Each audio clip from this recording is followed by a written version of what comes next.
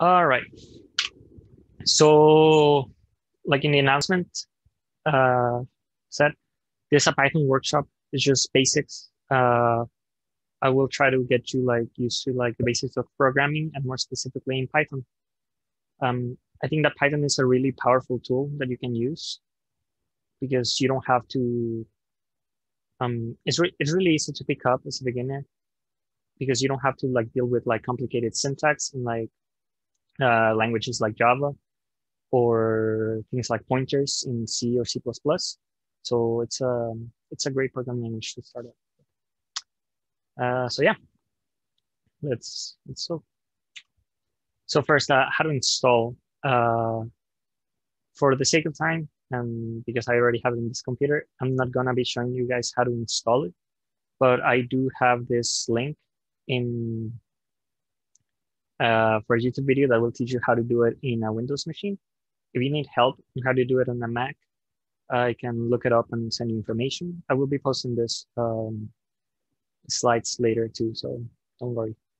And for those who want to like follow along or like just try out some of the commands yourselves,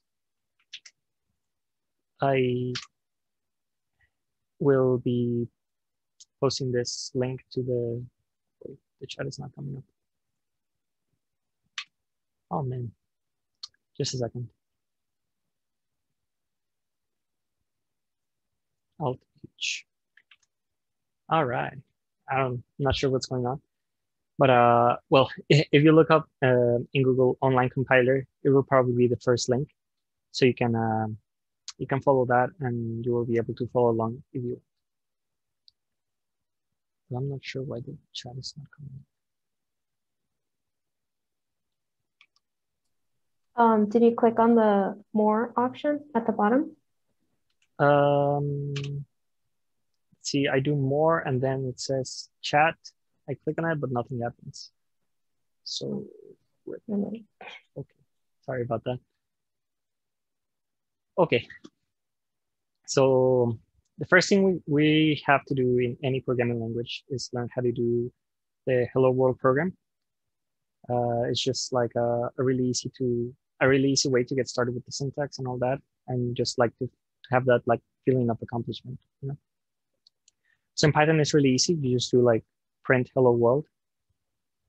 And unlike other programming languages, you don't have to use semicolons in Python to finish your lines.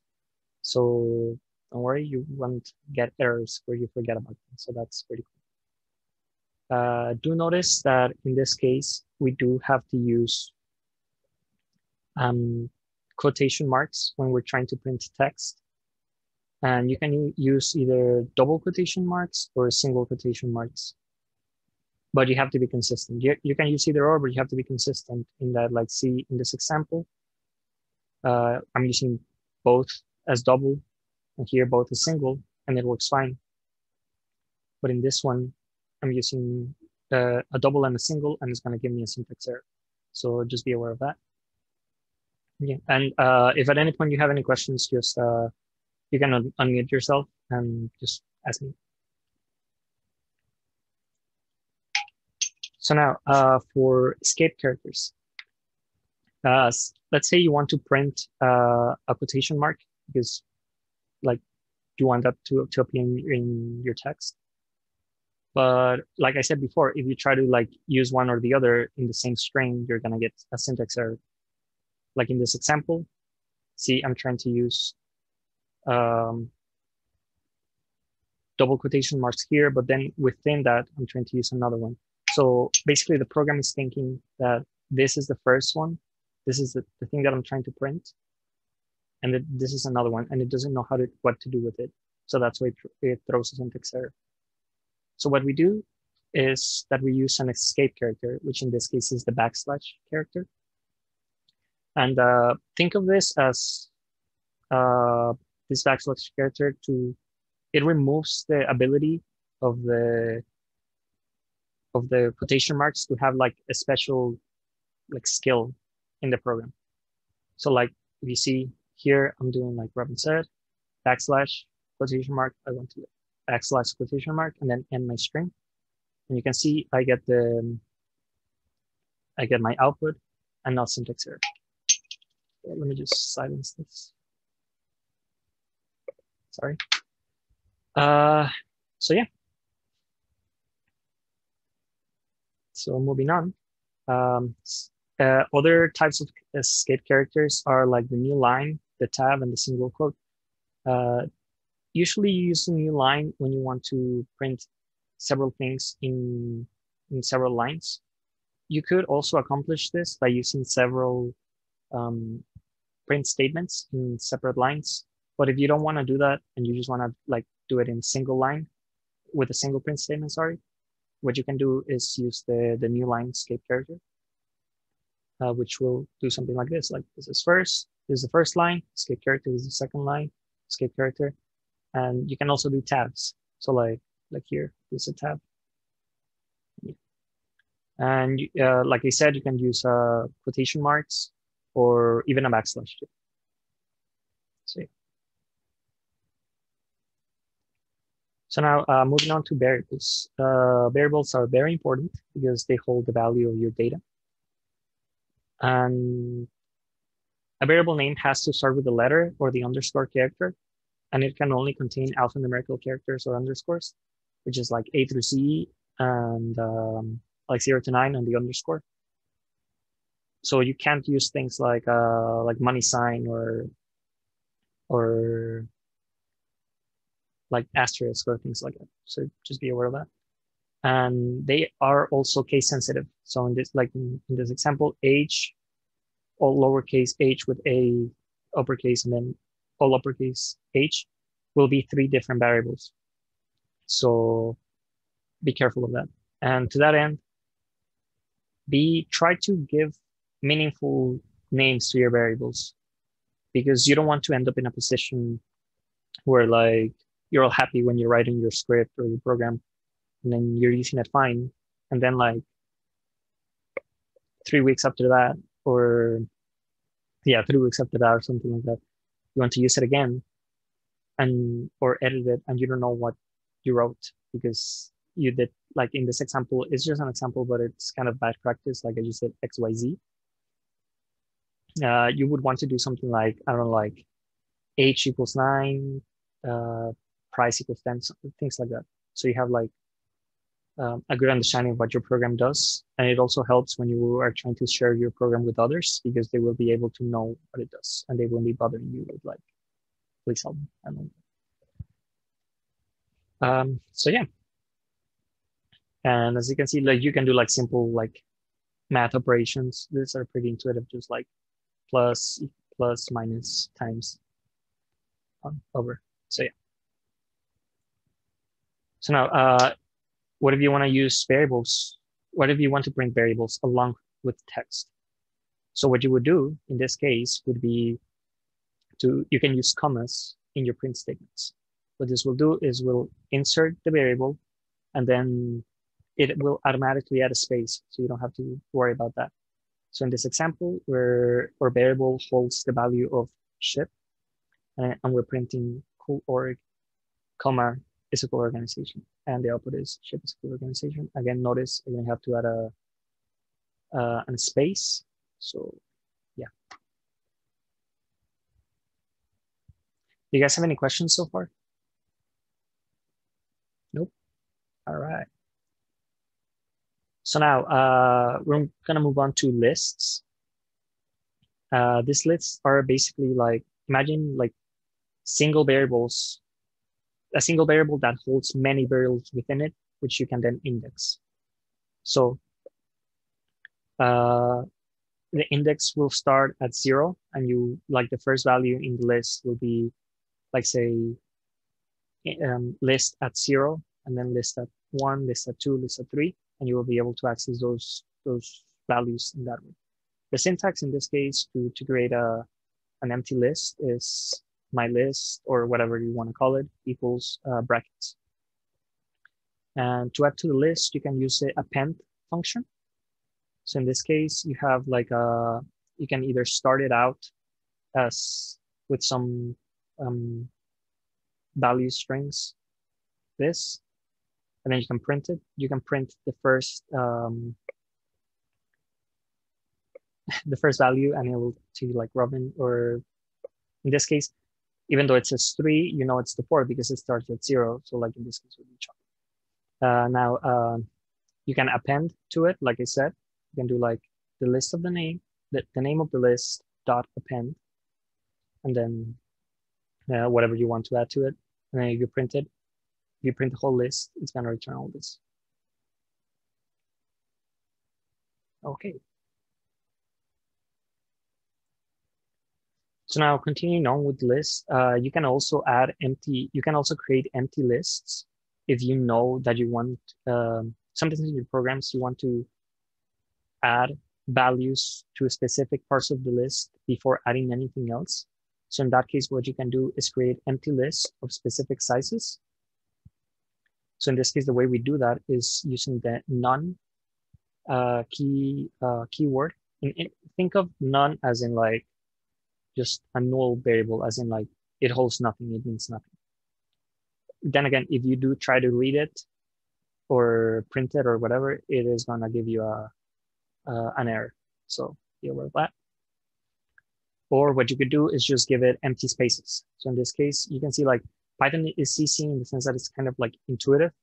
Like in this case, we're just saying empty equals none times 10. That's going to give me 10 none spaces. Or spaces equals empty space times 10. It's going to give me 10 empty spaces. And if I try to like print space at 2, it's going to give me 2. And I just noticed something. Notice how in this case, I didn't have to do the print statement. And this is because in this example, I'm using the command line version of Python, which executes the commands as you write them. And in this case, you don't have to use a print statement. But most of the time, you will be writing scripts, which then you will run. So in those cases, you do need to use statements. So continuing the example, I'm saying, okay, spaces at 2 is not empty. And if I print the whole list, you can see that it did just that. And like in this one, if I create an empty list and then I try to add something to it at an index that hasn't been initialized, it's going to give me an error because the index is out of range. At this point, the only thing I could do is temp at 0, which is the first element. A nice thing about them is that they can contain different types. So in other programming languages, most of the time you use arrays, which can only contain can only contain a single type. So if you want it to contain strings, it will only contain strings, or numbers, it will only contain numbers. In this case, you can use whatever you want. You can use strings or booleans, which booleans are variables that are like either true or false. Those are the only two possible values of those kinds of variables, or numbers. So yeah. So now continuing on, if statements. They are logical blocks used within programming, and given the state of your program, you might want to do something different. So like say, I mean, this is kind of like just English, like say, if this happens, or if this is true, just do this. So in this case, like say x equals 2 and y equals 7, we're saying if x equals 5, print x equals 5. We see that it does not happen because x is not 5. If y equals 2, and sorry, I forgot to add this information, but when you want to say that something equals something in an if statement, you use a double equal sign instead of a single one. I will be editing this slides with anything that I miss, and I will update them for you guys to see. Okay, continuing on. Say if y equals 2, print y equals 7. Nothing happens because y is not 2, it's 7. And then finally, if y equals 7, print y equals 7. And it is, so we print. And also notice that I think I have that in the next one. I don't, okay. So in if statements, in Python in general, you don't use brackets or anything to separate your blocks of code. What you do instead you use tabs. So you see how you do if x equals 5, colon, and then like you see the space right here, that's a tab. You have to be very careful about the way you edit your Python scripts, because if you do it wrong, you're gonna get a bunch of errors, and you may not know why the reason for those errors is. And yeah, chances are it will be the tabs. So be careful. So if statements continued, what if you want a general case only if the first condition is not met? You can use else blocks. Think of them as your default case. Like say in this case, we have a variable called ship member, which is true. So we're saying if ship member is true, then you're going to print this, else you're going to print that. And notice again, like the colon and the tabs. And else, and in this case, since it's true, you're very innovative. Let's go. Yeah. Any questions till now?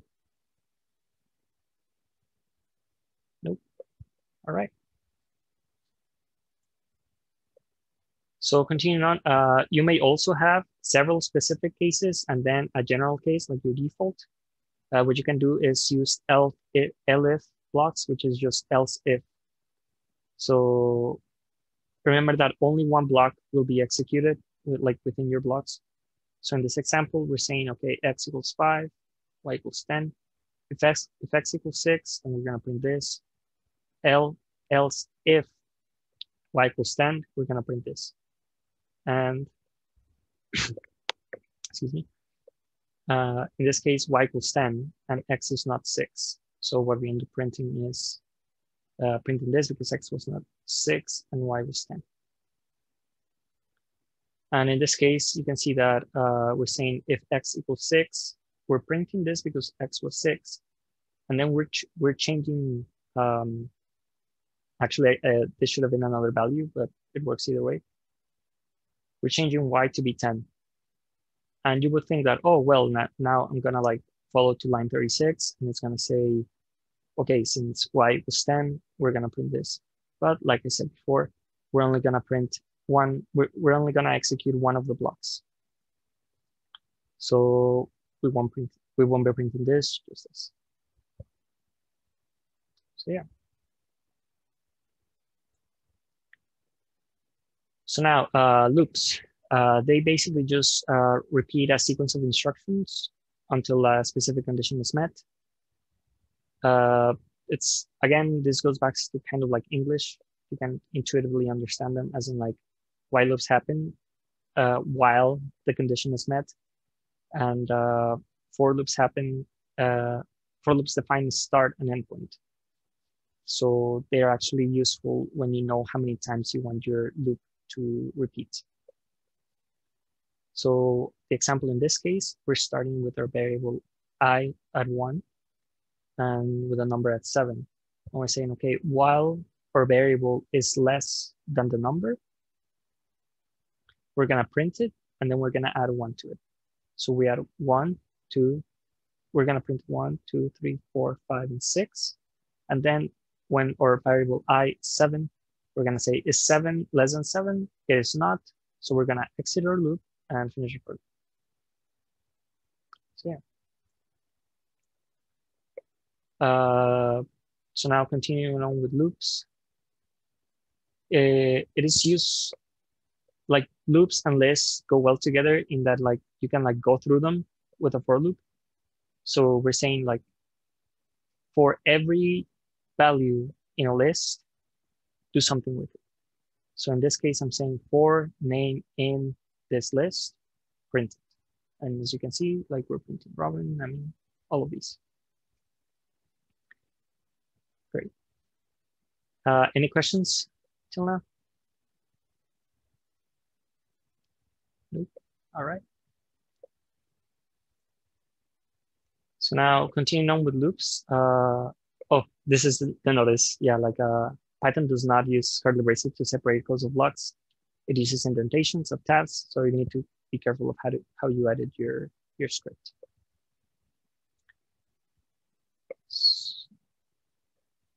give me a second here. There you go. Yeah. So now I added this function because this is, even though you don't really need it to like actually start like writing code in Python, I think it is a really useful function. It basically creates a sequence of numbers, the range function. And the way you do this is by using that like range. The syntax is range, your start value, your end value, and your step size. So in this case, we're saying, okay, for I in range 8. So we're going it starts at 0. If you don't give it a start value, sorry, you're gonna start at 0, and you're gonna go all the way to 1 before your end value. So 0, 1, 2, 3, 4, 5, 6, 7. If you do give it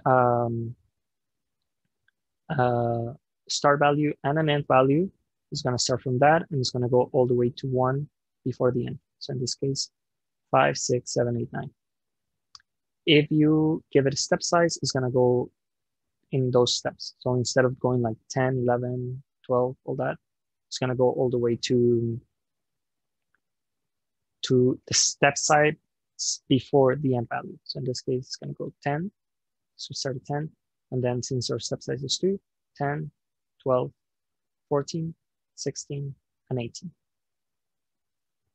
Yeah. Moving on. So now functions. Functions are just blocks of code that only run when you call them. And you can pass data to it in the forms of arguments, or you can also call them parameters. And Python uses the following syntax for functions. So you use def, your function name, and then any arguments you want to pass, and then whatever code you want them to make. Again, just like loops and if statements, we use the colon and then indentations. Also, a good thing is that you don't have to provide the types for the arguments like in other programming languages. You can just like put the names, and as long as you pass those arguments in the same order that you want them, it'll work out. So I'm actually going to show some examples. So don't worry if you don't understand. So like here's some examples. Like say we have a function called full name, and it accepts arguments first name and last name. And then what it does, it prints your full name is first name and last name.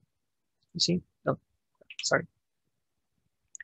So we define F name to be Sparky and last name to be innovative. And then when we call the function, we just have to put them in the correct order that we want them. And I deliberately used several different names for these variables because one of the problems I had when I first started programming was that I thought that they had to have like the same names because that's what my professors used in the examples. So I had a hard time with some of my first assignments. So just know that they don't have to have the same names. As long as you put them in the correct order, they will work out fine. So when we call the function, it's going to say your full name is Sparky Innovate.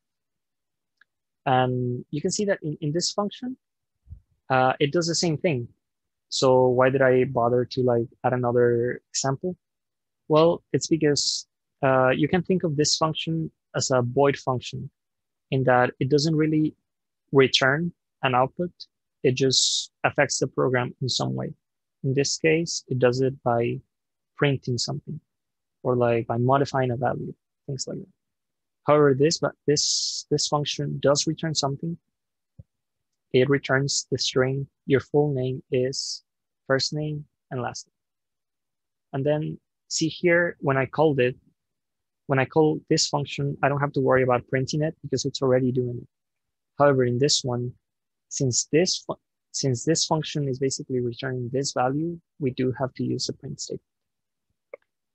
So yeah, depending on what you want to do in your program, you will be either using like void-like functions or functions that return something. Wait, I'm a little confused. Okay. On the second example, like I'm confused with exactly what you just said about the return and print. Because I'm trying to see the difference, and the only difference is that you added the return. Right. So basically what I'm doing in the first one, I'm saying, okay, based on these parameters, do this. Print your full name is first name and last name. And like I said, this function basically acts on the program as a whole, as in like it'll affect it either way. But in this one, you're just basically returning the value, as in like when you call this function with these parameters, you can think of it as this statement right here becoming a variable that holds this value. And that is why you have to print it. Do you get it? Is it? It's more clear. All right. Sorry. And again, like if you have any questions, post them in the chat. And I'm not sure why the chat is not coming up for me, but like once I am able to see it, I will try to answer all your questions too. Jahida asked a question, actually. She said, is that equivalent to A for loop in Java? To a for loop, for meaning the previous functions? I'm not sure. Jahida asked in the chat. Jahira, can you like clarify on what you asked, please? Yeah, I was talking about when you're not the while loop, but the for loop. Oh, the for, yeah, it's it's equivalent. The for loop in here, it's equivalent to the for loop in Java. It's just different syntax and the way you use it. But yeah, it's basically like, you know how in Java you use like for I equals to some value, and then your condition, and then your stopping condition. No, and then your like step, your modifier, you know? In this case, what you're doing, you can accomplish the same thing with the range function, which in this case is just for I in range 8. It's basically like saying for I equals 0, I is less than 8, I plus plus. Is that better? Yeah, it makes sense. Thank you. Cool. Again, sorry for not being able to see the chat. Like, I seriously don't know why it's not coming up for me, but sorry. Or did I leave? Okay, I left here. Okay, so now a very important thing is to collect input from a user, and that is very simple in Python. You use the input function, and this is the syntax. You use to input and then your prompt. So you can do, in this example, we're doing name equals input, please enter your name. Age equals input, please enter your age. And then it's gonna print your name and your age.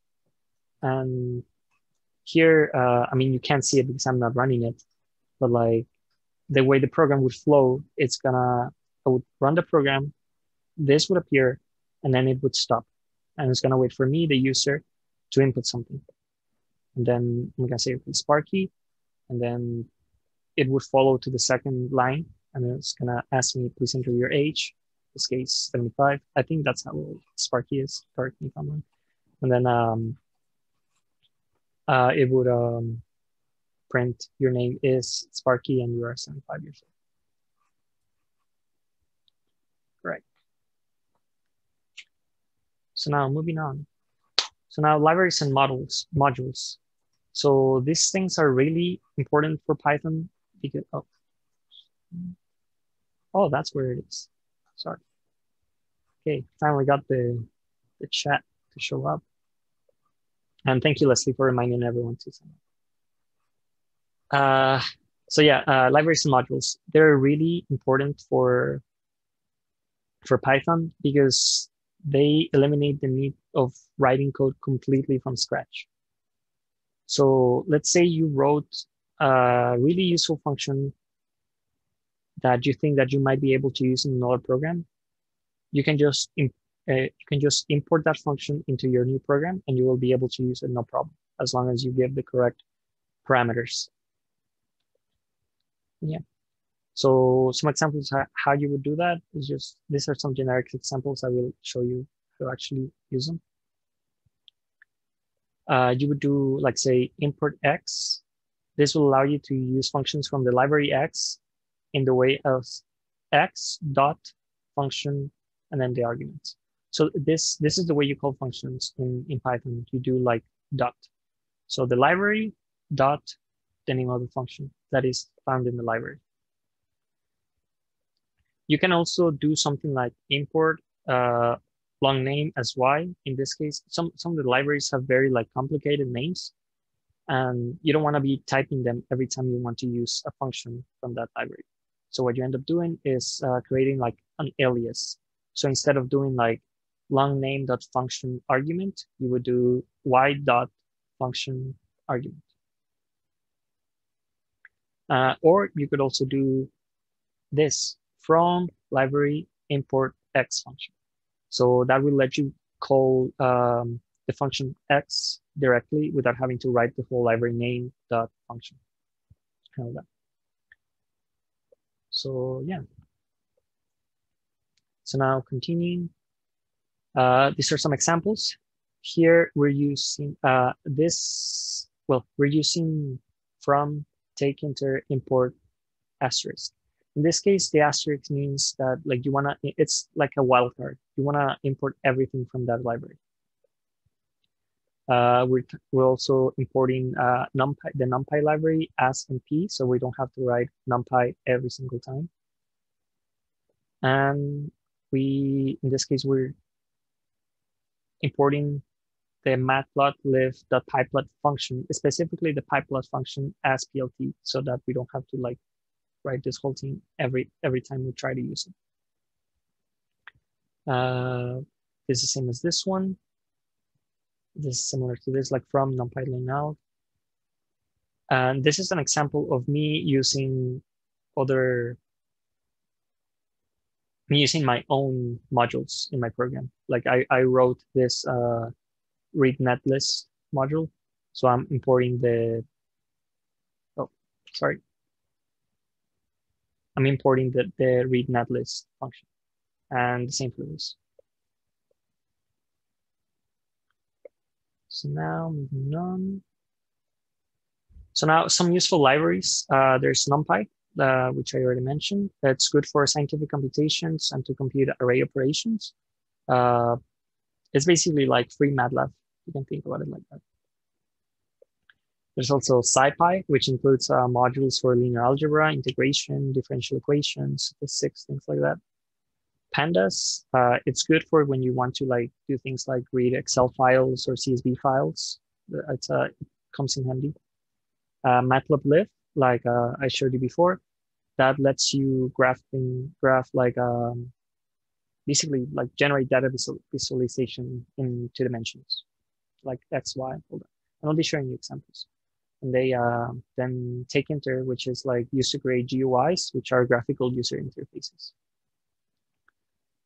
So yeah, that is actually my last slide. What I'll be doing now is showing you some of the programs that I've done. You guys can still see my screen, right? Yeah, I think I'm showing the full screen. Yeah, cool. So for example, this script, what it does is that like, let's say you're studying circuits and you want to solve a really difficult one, something like this. You want to find the voltage in, actually, give me a second. Sorry about that. Let's say you want to find the voltage in each node, but this is too difficult. You don't want to do it by hand every time.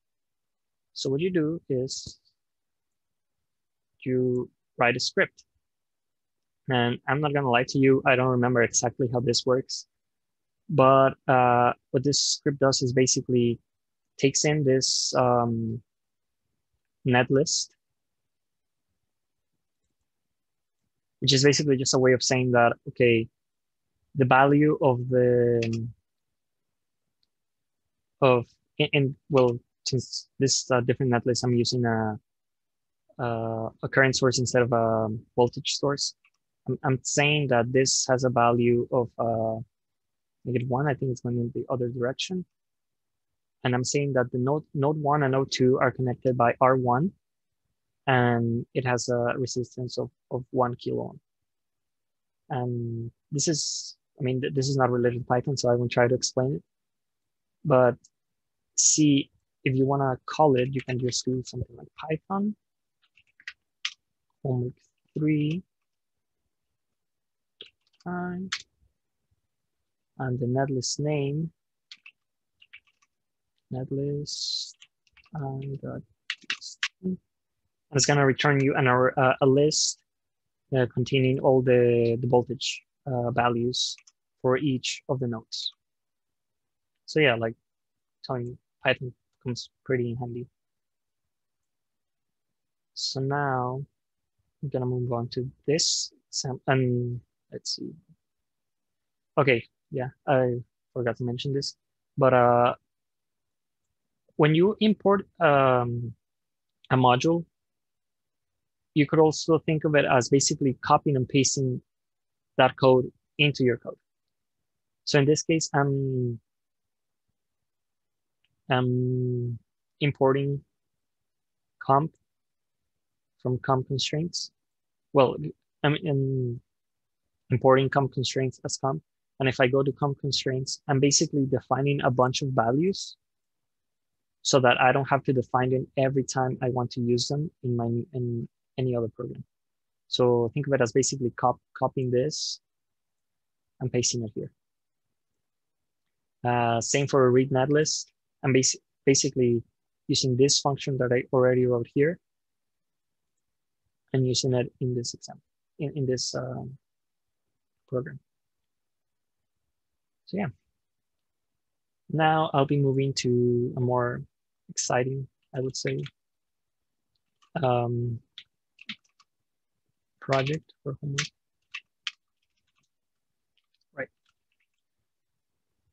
So what this program basically does is that it creates a graphical user interface and lets you simulate the wealth that you will have once you're retired, depending on how the market does and how much you spend during retirement, how much you contribute to your retirement, and for how long you do it.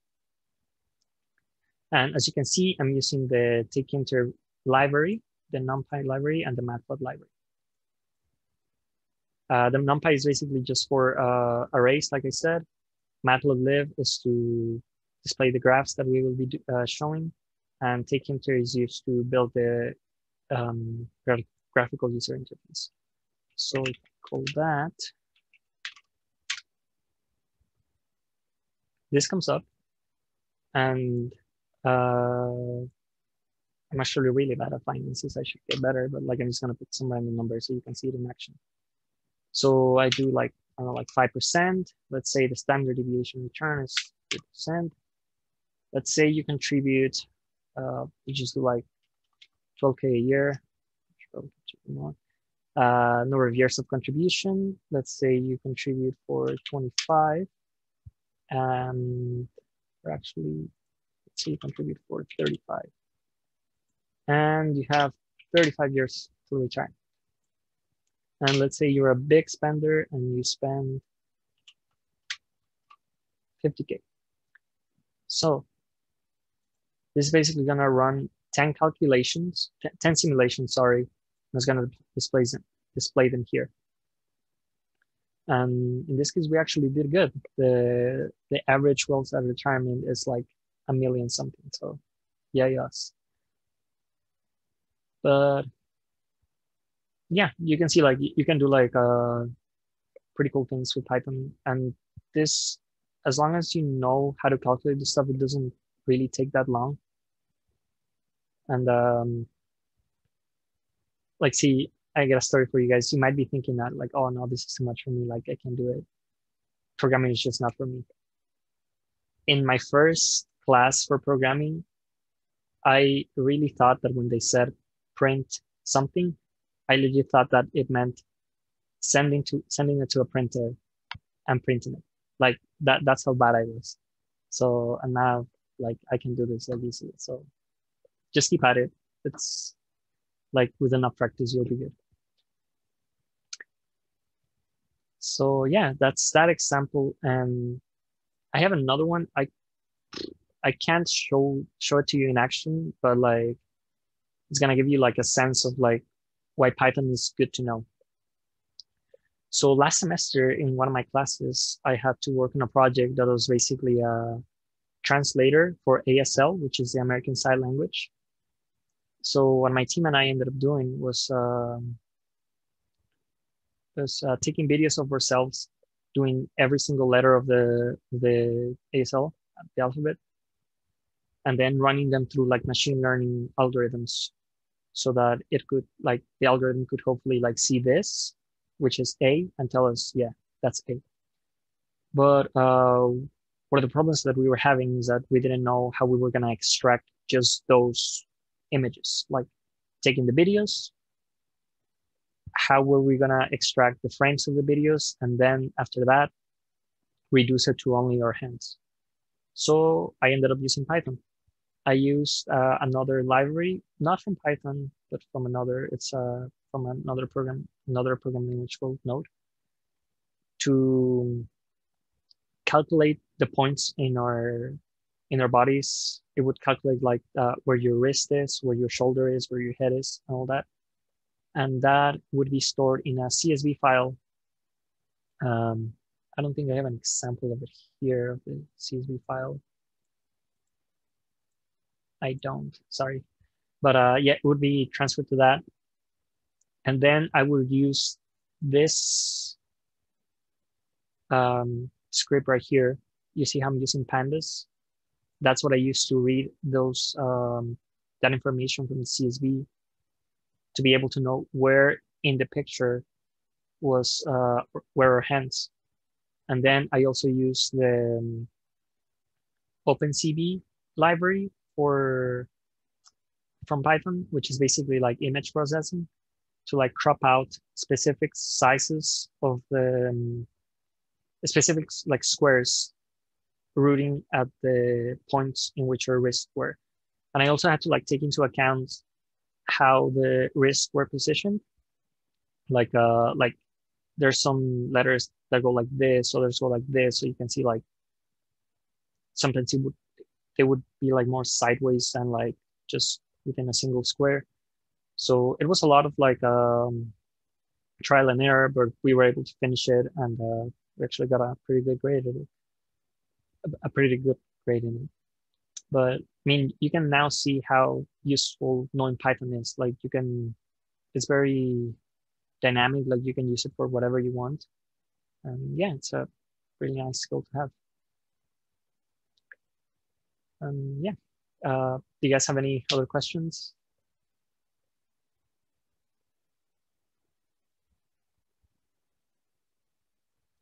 No.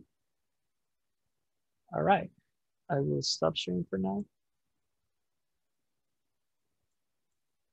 And also, I wanted to know, do any of you have any like programming background or programming experience at all?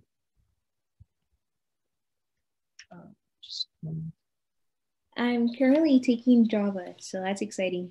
Nice. What class are you taking? 110 or? I'm taking the 205. 205. Nice.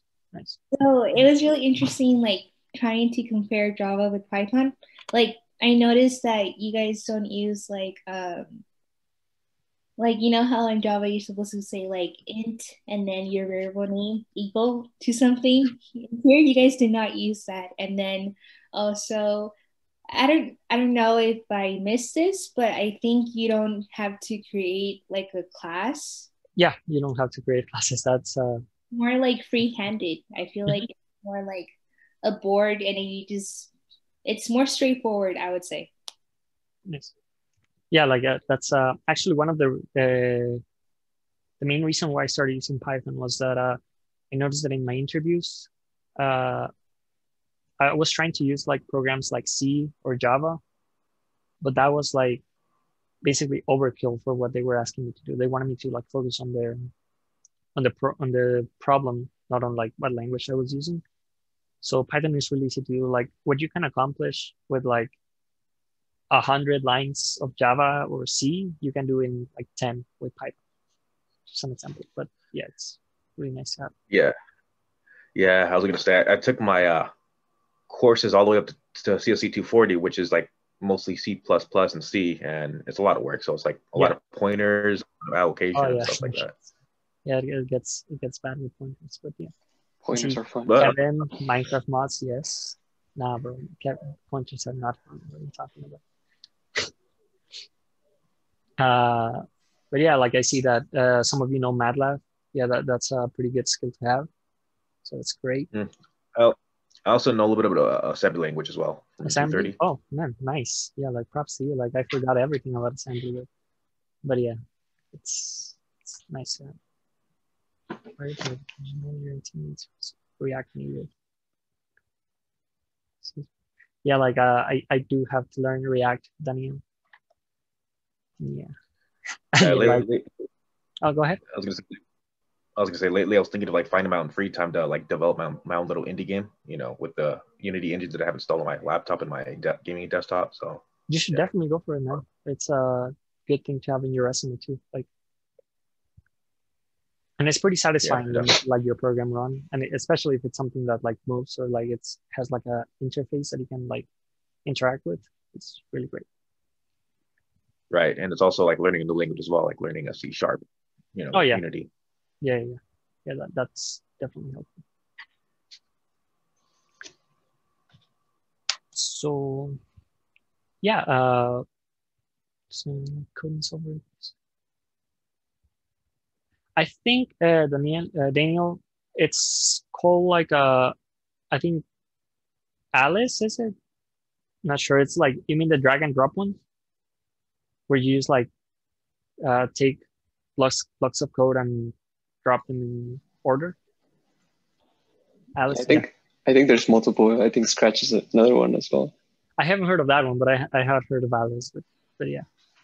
But yeah, those are like pretty good beginners one. Like it gives you like the fundamentals, so you can like move on to like more like you'd say like useful stuff.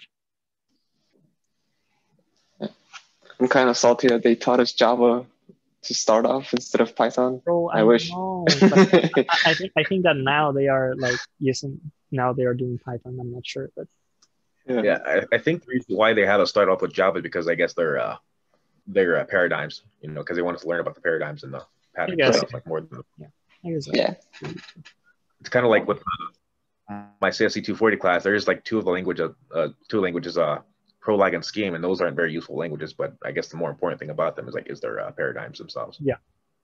Which is what I guess missed off of the class. Yeah. And Luis, I'm not really good at MATLAB, but I can make a workshop for you guys, and we'll try to get it started and share it with you guys soon. And yeah, sorry. Honestly, this was really cool. I feel like if we like build a little bit more off this would be something cool to continue on. Definitely, yeah. Like I actually enjoyed making the slides because like once you're like more advanced, like you're basically just swimming in like Stack Overflow, which is like this thing where you can like look at any problem that you have with programming and it will likely return an answer. So going back to the basics was pretty nice. Like just right in the middle. That's great. And I'm glad that you guys liked it. Like this for you. So like you did pretty well to cover things, bro. Thanks. Good job. Thanks. Right. Do you guys have any other questions or comments?